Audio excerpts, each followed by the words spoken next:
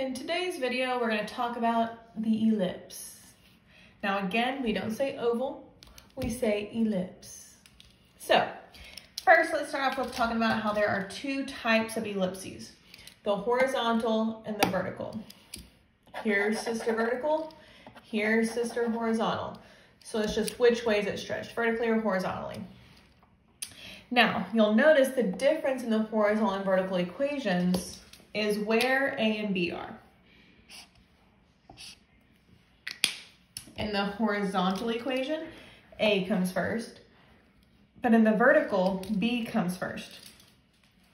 So what you need to make note of is the fact that A is always the bigger number. So if the bigger number is under the X value, that's horizontal. If the bigger number is under the Y value, that's vertical. And that makes sense graphically. So let's look at where A and B are in regards to our actual ellipse. So if A is the bigger number, that means it's on the bigger line. So this section is A, while this section is B. The center is still HK. That's where we pull from the X and the Y values. Now we have, since we don't have a radius because they're two different lengths, we call it the major and the minor axis. The major axis is the longer one, minor axis is the shorter one. Duh.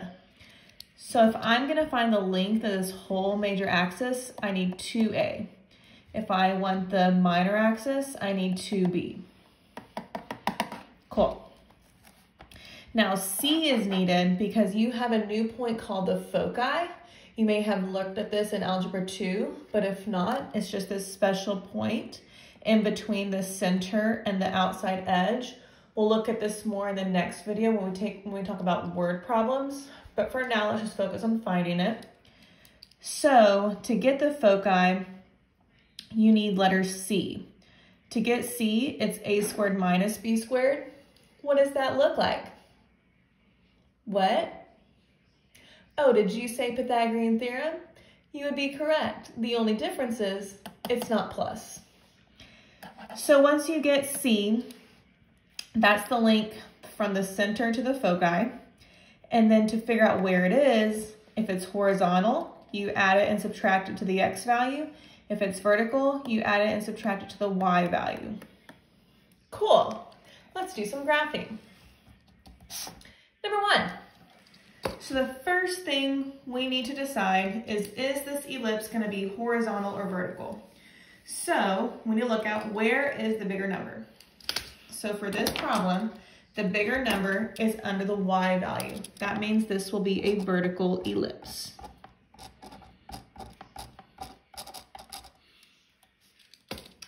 So let's take some notes here before we solve all these things in graph. Let's figure out what A, B, and C are. Okay, now remember, the numbers under these in the denominators are already squared. So A is the bigger number, so that comes from 25. But A is not 25. What is A gonna be? Good, 5. If this is Y or B squared, that means B is 3. Now to find C, we're gonna do the A squared minus the B squared.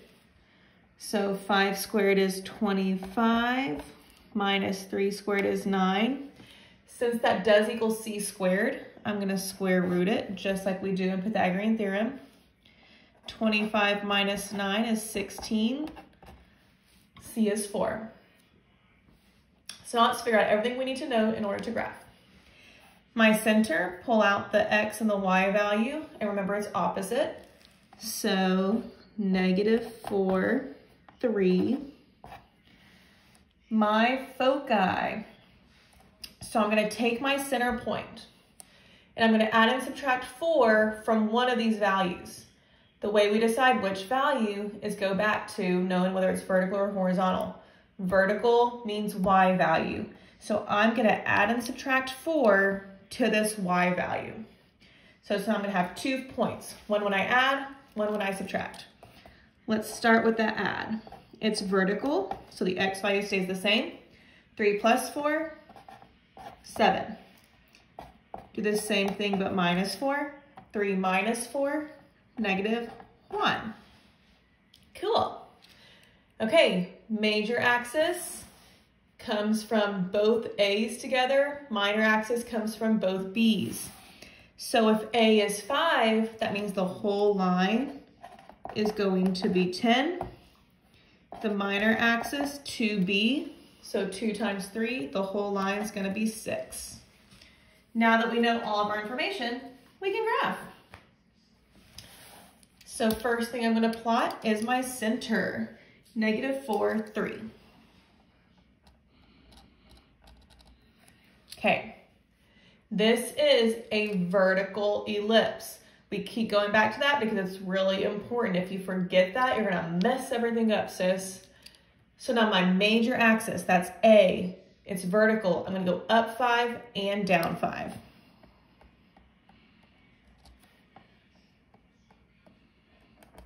Okay, minor axis, so the smaller distance goes left and right. I'm going left 3 and right 3.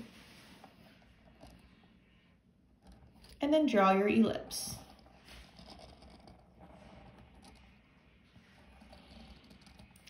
The last thing we want to include is the foci. We know the 2 points, so I'm just going to plot them. -4, 7, -4, -1. And there's our ellipse. Hey, let's do it again.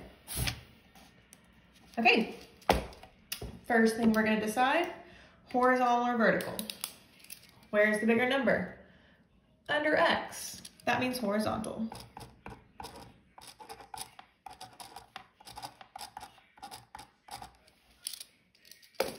Let's solve for A, B, and C. Just makes things easier in the long run when we go ahead and do this first. Now remember, A is the bigger number. A is not 9. This is already squared. So A is 3, B is 2. Since 3 squared is 9 and 2 squared is 4.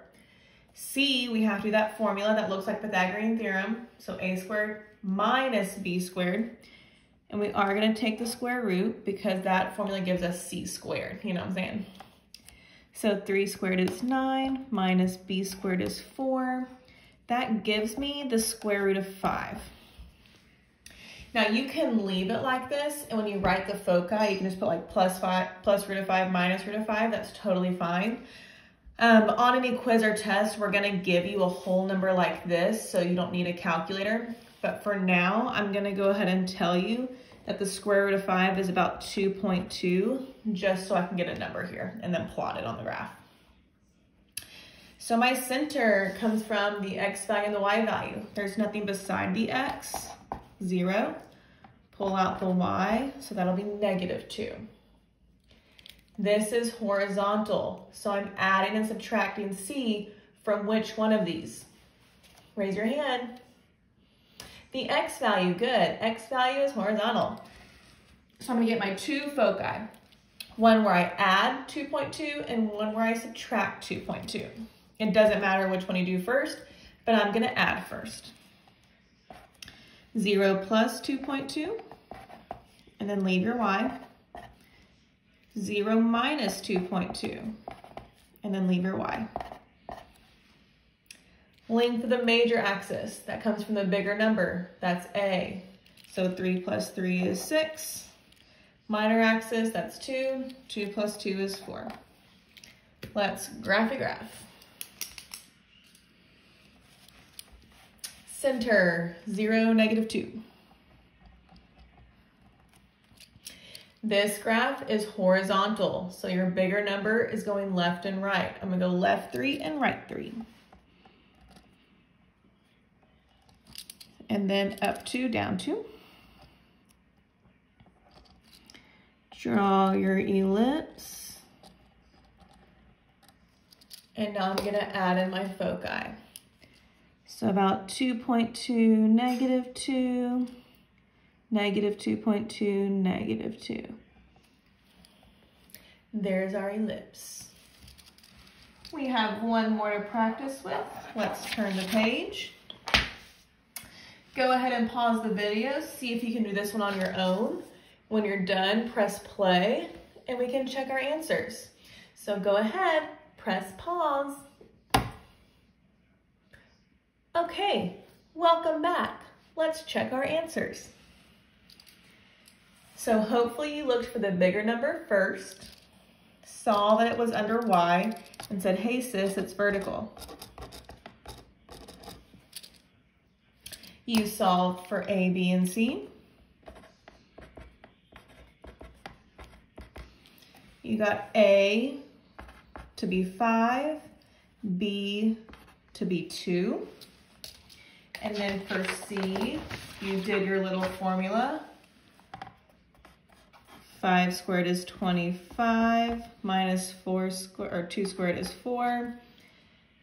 And then you notice that's not a beautiful number. You could do the square root. Maybe you hopefully said that's about 4.6. Okay. Your center, you said was at +1, +3. And since it was vertical, you added and subtracted this 4.6 to the y value. So leave x alone. 4.6 plus 3 is 7.6. And then your other one, leave x alone. You're adding it to the y. 3 minus 4.6 is negative 1.6. Major axis is twice the A. Minor axis is twice the B. So now all you had left to do is graph. So you said 1, 3. And then it's vertical, so you went up and down the bigger number, up and down 5. And left and right 2. Ooh, it's a skinny gal.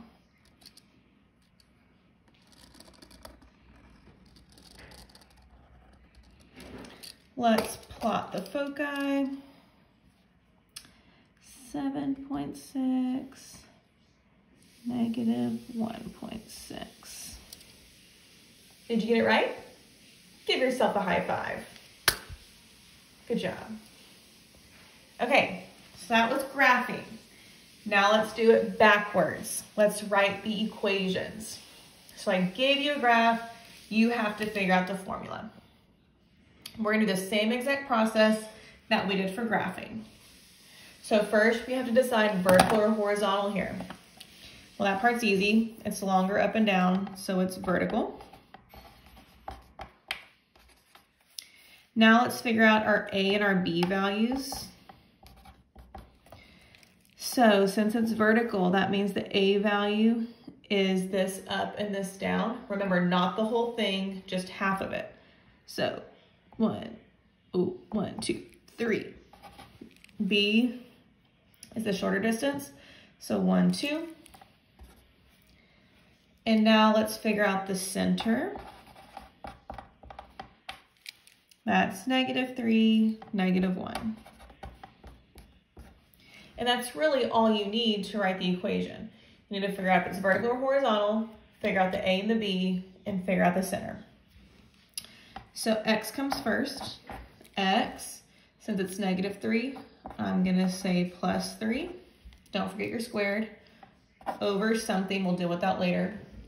It's always plus. Now let's do y. Plus 1, don't forget your squared, over something, and it always equals 1. Remember, you're not writing an equation unless you have an equal sign. Since it's vertical, that means the bigger number is gonna go under y. But this should be a squared, so we're not gonna write 3, we're gonna write 3 squared, which is 9. 2 is gonna come over here, 2 squared is 4. So there is our equation. Woohoo! Let's do the same thing for this sister over here. So she is obviously horizontal. Let's figure out A and B. So here and here. So I'm going to count A. 1, 2, 3, 4, 5, 6. B is 1, 2, 3. And we've drawn our center at 2, -1. Time to write our equation. X, use the X value, -2, always squared, plus Y, that's -1, so it turns to +1, squared, always equals 1. It's horizontal, bigger numbers going under X. 6 squared is 36. 3 squared is 9. Dunsies. Okay, so that is graphing and writing the equations of an ellipse. The last thing we're going to do for ellipse is completing the square just like we did for circle. However, going back to your circle page, let's find it. We wrote a circle equation, so we stopped here. Our ellipse equation has to equal 1. So when you get a number here, you're then just going to divide. So there's one more step that's different from circle. Let's give it a whirl. So same process. I'm going to put the X's together, the Y's together, and put the number on the other side. Don't want to break this. Ooh, focus this. Okay, X squared minus 2X plus blank plus 6Y squared plus 12Y plus blank equals 23. Now, whenever you're doing this, don't forget to factor out a GCF. There's not going to be one here, but there is going to be one here. So I'm going to leave this alone. She's perfect. And now I'm going to factor out a 6 right here. So y squared plus 2y.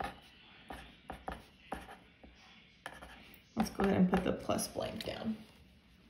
Okay. 2 divided by 2 is 1.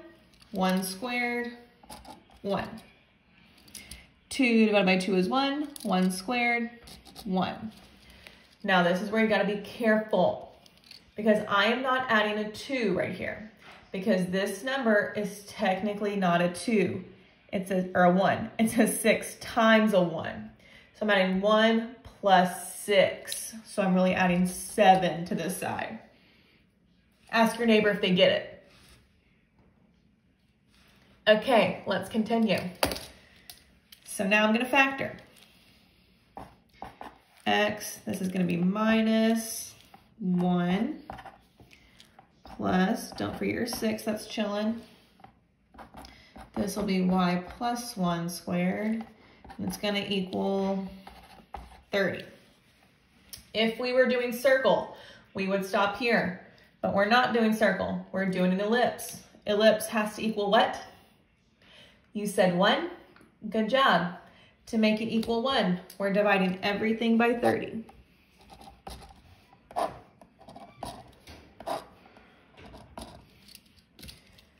So that's how we get the 1 right here. This is just going to go over 30. And this one we have to simplify. 6 over 30 is 5. And we did it.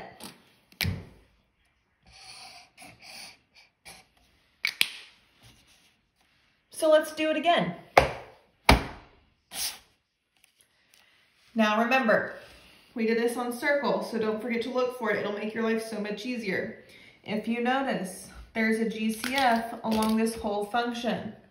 You can take out a 4 from everything. If you didn't see that, you're just going to be dealing with bigger numbers throughout. It'll simplify in the end for you, so don't stress out if you don't notice it. But it will make your life a lot easier if you observe that there is a GCF first that you can take out. So the first thing I'm going to do is while dividing out the 4, I'm going to put my X's and my Y values together while moving that 12 to the other side. Here, divide everything by 4, move it around, and move sis over here.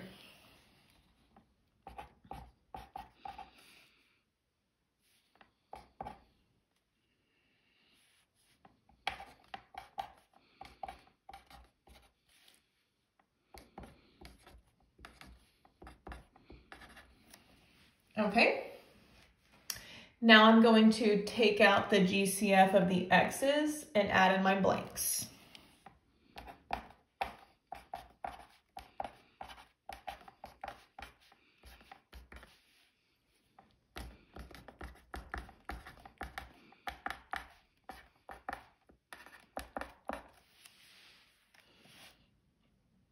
Okay, let's complete the square. Divide it by 2, square it. Divide it by 2, square it. 2 divided by 2 is 1. 1 squared is 1. 6 divided by 2 is 3. 3 squared is 9. I am not adding a 10 because this 1 is technically a 4 times 1. So I'm adding a 4 plus 9, which is 13. Let's factor. This will be x plus 1 squared plus what multiplies to 9 adds to 6. That's sister 3. And that's going to equal 16. We are doing ellipse, so this side has to be 1. So I'm dividing everything by 16. Simplify where we can. 4 over 16 is over 4.